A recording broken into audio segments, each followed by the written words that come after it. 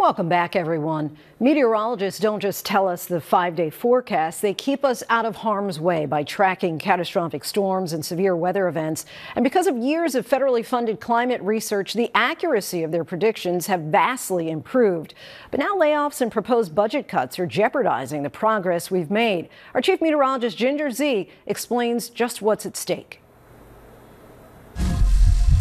You're being rushed into surgery with a life-threatening tumor. Your doctor is one of the best, not just because of her years of tireless training, but because of the decades of medical research uncovering just how your cancer works and the best way to treat it. Now, imagine a hurricane is what's threatening your life. And in place of a doctor, there's a meteorologist using years of climate research to track the storm, giving you a chance to get out of harm's way. A chance to survive.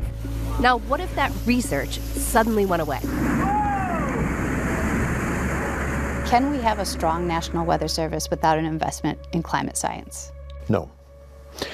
Climate science and weather are inextricably linked. Today, we have forecasts that go out 10 days with accuracy because we're making measurements in places like the Indian Ocean, in Antarctica, in the Arctic. We are canvassing the globe and looking how that information gives us the intelligence we need in order to make a forecast that's not just daily, that's not weekly, it's beyond, it's monthly, it's seasonally for the farmers so they know what to plant. Craig McLean spent more than 4 decades at the agency responsible for much of the nation's weather and climate research, the National Oceanic and Atmospheric Administration, or NOAA. I retired in 2022 on April Fool's Day because I thought that was an appropriate day to go out. But Craig says since Donald Trump began his second term, there is nothing funny about what happened at NOAA.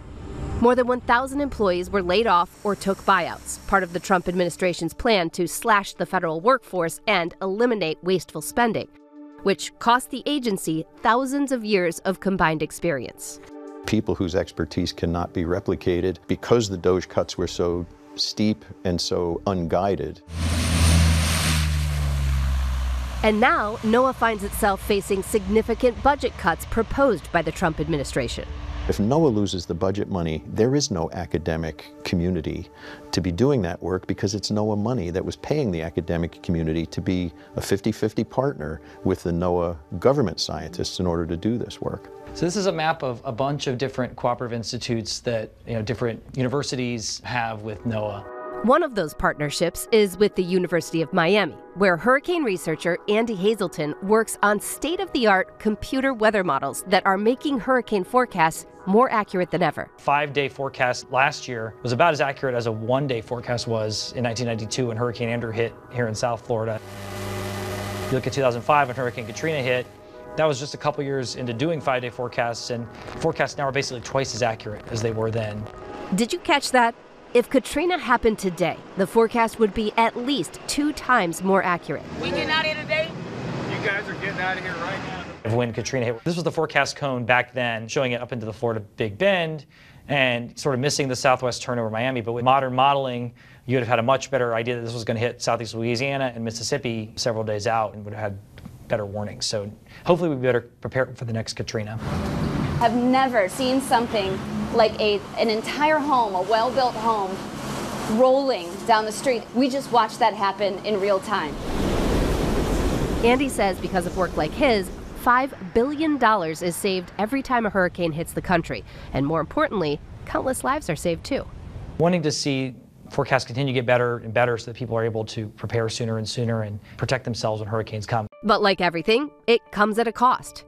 To do that, Andy needs funding and the support of federal science agencies who use tools that are not available to private companies like NOAA's Hurricane Hunters program, which has been working with the University of Miami for decades. There's a hurricane. Yeah, there it is. I had the opportunity to fly with the Hurricane Hunters who collect critical information that powers those weather models and tell us when and where those life-threatening storms will hit. It's kind of like an MRI where you're going and really getting like a 3-dimensional picture inside the storm and a full scan, basically. That info is critical for all meteorologists. I'm talking every single private company, the data that comes to your apps. We all rely on these 3D scans. On top of that, a ton of federal weather data. It all helps us predict where a storm is headed and how strong it will be. Michael, Andrew, Camille, they were tropical storms just 48 hours prior. So that's kind of the case that why we really want to make our modeling better, so that when we get these rapidly intensifying cases that just take off, we're ready for them, especially when they're heading towards populated areas. And thanks to scientific research and better data collection, those well-known hurricane cones have been shrinking. The smaller the cone, the more accurate the predicted path. Investing in climate research isn't only about preparing for the next storm. It's creating a foundation for the years and decades to come. How do we make it better? How do we keep improving? I think scientists need to make a bigger commitment to communicate to that person on the street, their aunt, their uncle, their next door neighbor, how important the science is we do. If you narrow the path by 1 mile, you're saving $4 million.